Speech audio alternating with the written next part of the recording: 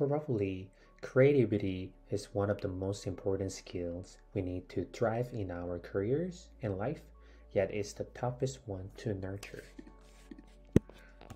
Andrew Huberman, a neuroscientist at Stanford, said that we can actually become more creative with conscious effort.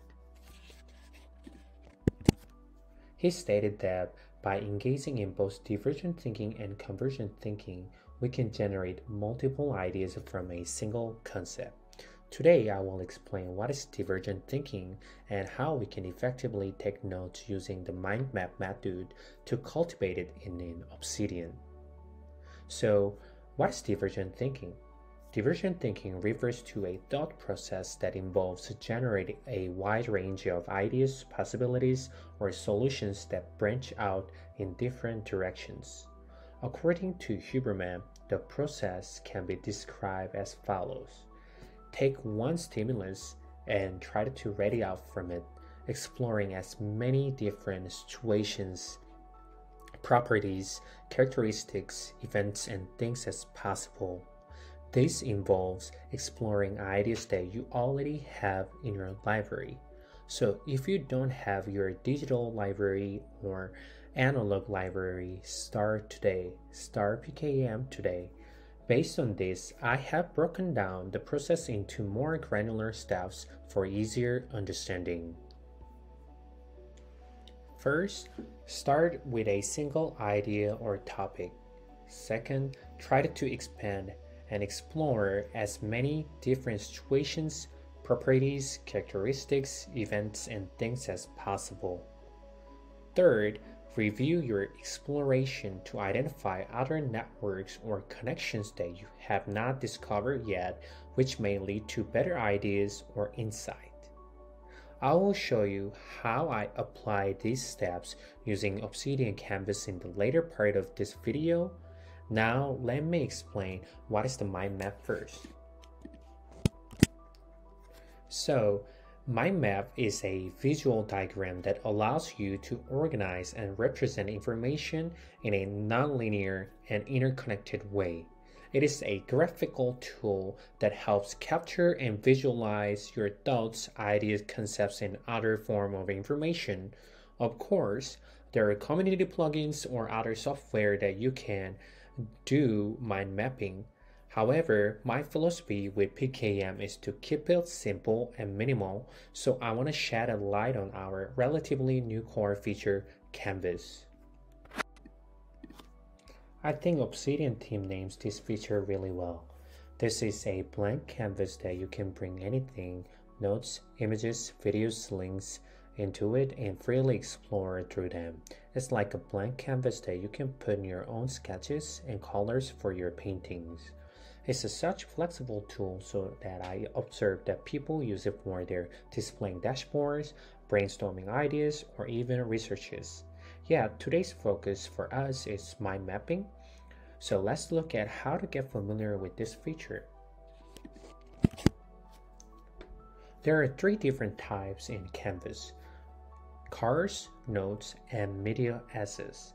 Cards only exist on the current canvas, so this card will not be found in our vault until we convert it into a note. So let's say I want to convert this mind map into a note. Say convert into a file and mind map definition. Now if I click on expand this one, I can see this content in our vault as a note. And let's come back to it. I usually use card to scribble notes or outlining content, but when I'm not sure I want to save into the vault or not yet. To create a card, just click the leftmost one and start making notes. And later you can connect these cards like this if you have any connections. Next, notes already existing in Vault and can be referenced from a canvas. I use notes when I already have content that I want to bring into Canvas I'm currently working on. To do so, click this middle one, and I'll just bring a random thing here like this. And the third thing is media. We can split media into two different categories: external medias and internal medias. External medias are videos or articles or any outer links that will be open in Safari or other software. I'll show you how I bring external links for videos or articles into this canvas. First, open up the browser and try to find the video you want to save into this canvas. Copy URL back to Obsidian and simply paste here. Obsidian Canvas not only shows a thumbnail, but also we can play this video inside the canvas like this. How about the article? Go back to browser and try to find that you want to save. Copy URL, coming back to Obsidian, and then paste down here again.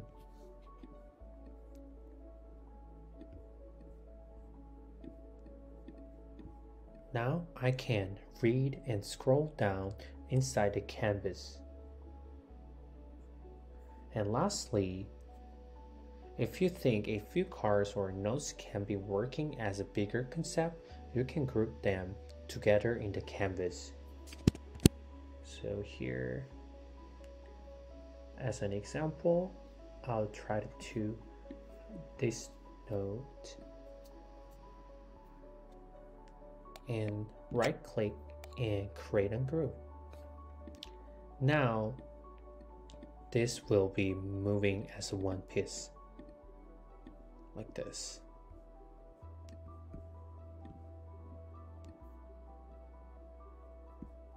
Okay. And as a tip, you can use Shift 1 to zoom to fit. So let's say I do Shift 1, then it shows the whole picture of this canvas. It might zoom out a little bit of your content, so you may not see the specific information in each card or note, but it will give you a hawk eye. And if you want to look at a specific one here, click it and Shift 2. Then we zoom into the current card or the note you click. And I'll already show you how to hover and scroll up and down inside the link. Also, I will skip that one. Now we know the basic movements and tips about using Canvas. Let me show you how I would use this canvas to explore ideas. Like I said earlier, start your mind map by placing a central idea or topic in the center of your canvas.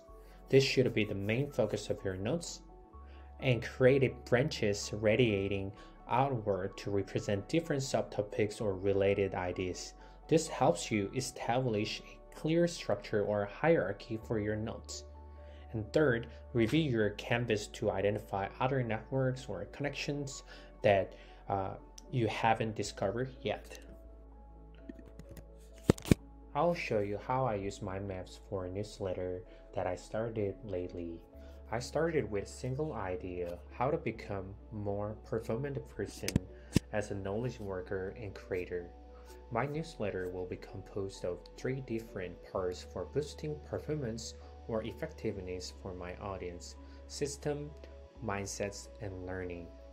Based on these 3 pillars, I created color classifications for each pillar so that I can visually understand better even when I have more notes in this canvas. So if I zoom to fit, I can still see red as a system related note, and yellow as a learning related note, and green as a mindset related note. From there, I created a card that shows the output of data query I made for each section. For example, I tried to query the notes that is related to mindset. With those output, I naturally start radiating out even further. So one of them was perfectionism. And as I think, trying to be perfect is the biggest obstacle to be more performant for most creators and knowledge workers. So I was researching about how to ditch perfectionism. I wrote a full essay here, and then I started with the question that how Navy SEAL, which is the elite group, to produce the best outcome under such a stress situation they have to deal with. Like this, I was able to explore ideas those while keeping them in one canvas so that I can visit anytime in the future and then using them as an element for my writing. So back to original content, I have few tips while you were working on your canvas as a mind map. First, try to stick to short phrase or keywords. Second, use visuals. Mind maps are meant to be visual and concise. And connect notes, try to link other ideas together and explore them. And lastly, periodically review and update the maps so you can use it at your disposal. Today, I cover how to use Canvas as a mind map for your own creative process. Since most of us used to linear thinking, I'm sure you will be ahead of your game if you can nurture your creativity through a non-linear thinking process using Obsidian Canvas. Thanks for watching this video.